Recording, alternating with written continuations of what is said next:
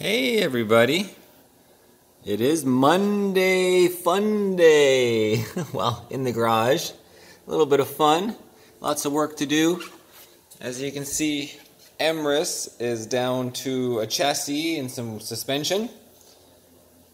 I've been just took off the calipers and getting ready to remove the whole front end on this bike. I'll be pulling off the GP forks, the clip-ons, the dash, the triple, and so then I can just rock it all out and then eventually take apart Morlex's front end and put it all on there. Take that electronic stuff off of there and put on the dash from Emrys, which will be compatible with the ECU from Emrys, which is RCK3 enabled, with the HP power unlock, RC3K unlock, and then we can use the tune and the traction control, DTC, ABS, quick shifter, all those parameters will be then automatically thrown onto Morlex here.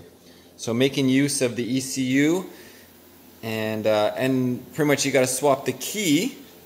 So that's why I'm going to, as well, in the combo, it's the key, ECU, and dash, and of course the gas cap if you had one. So that whole thing will be swapped over. You can see I kind of figured out a way with the narrow lift to get the rear end off the ground so I can do the shock a little bit off the ground, so I'm not bending over quite as much. And I need to get the front end obviously up on the pit bull stand on Emrys, and then I'm going to need to have the bodywork off, the rear wheel off, and get the same stands on Merlin, these same side stands, and so I can get the shock off of Merlin, which unfortunately I just put on there and cleaned. If you checked out the other channel, I just did all that stuff, but due to timing I got to do it again.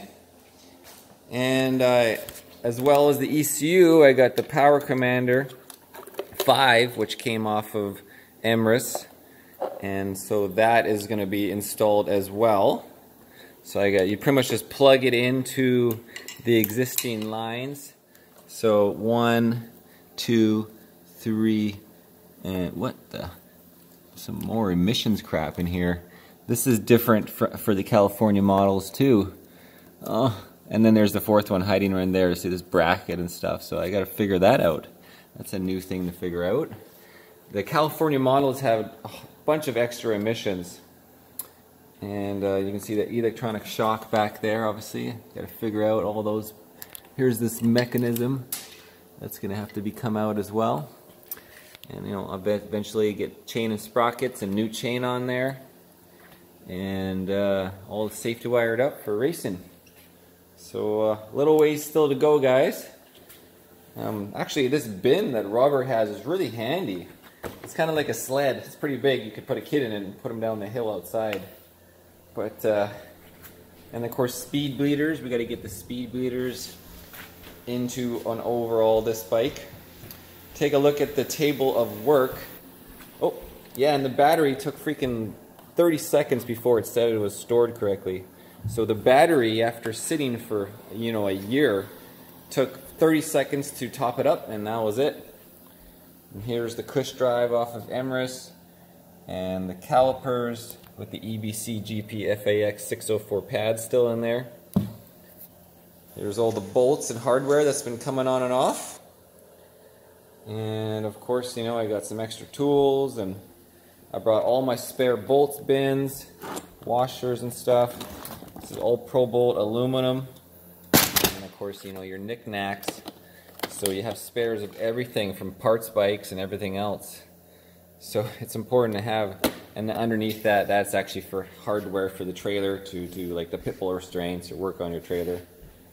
Because we're going to epoxy the trailer floor, or Robert's going to, and I'm going to supervise. And then we got to figure out what to do with all this body work, whether Robert wants to keep it or sell it, and we're going to try some different seats. So here's his original HP seat, but he says it's really hard. This one done by Apex Stitching. And then I got that huge bad boy in there by Apex as well.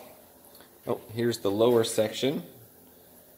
And here's his upper. We're probably going to use the black stuff. Here's one of the wheels.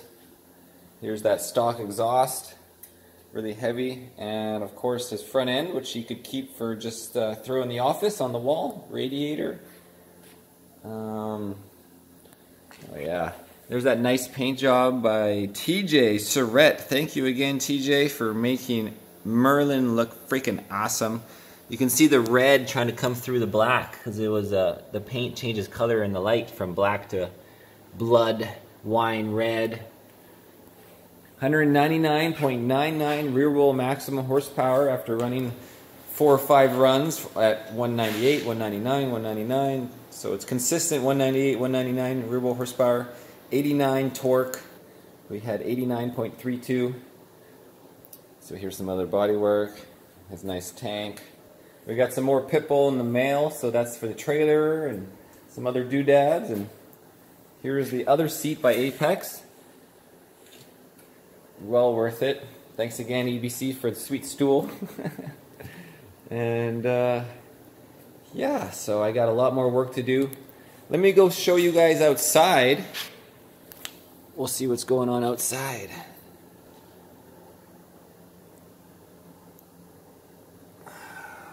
Let's go check out the snow. It's gonna be cold. It's gonna be cold. Just wearing my t-shirt. Holy crap, it is snowing out. Let's look through the window first. Still snowing. Let's go check it out. Somewhere in Washington, top secret location. I'm gonna be freezing after this. Oh, you can see the Duramax. Look at my solar. It's got a lot of weight on that solar. I should almost clear it off. Let's check out the view. Oh, whoa, that is deep. Holy smokes. You can't even see very far. Wow. So that is salt water out there. You can't really see much though. Just look at my footprints. Quentin, what big cat paws are those? We've been seeing all the tracks from the moose when we were out there with the Polaris Ranger. Yeah, this is pretty unheard of for Washington. Whew. Crazy, crazy. Anyways, back into the shop. It's going to be cool when this is a really set up race shop. I see that in the future. So I got to bring a Seattle toolbox here and we'll have all these tools ready to go. For those people not familiar with little doodads, you know, I carry a couple extra things that Seattle Tool doesn't make. You need these for the controls. Tiny little instruments. And I always forget to use these ones. They're really cool because they swivel.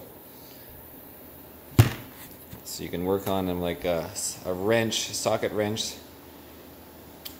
or a driver. Yeah. Same idea as these, right? Here's your wrench with your socket. Okay. I gotta get back to work. Kind of don't even know what to do next sometimes. Gotta think about it. Cheers.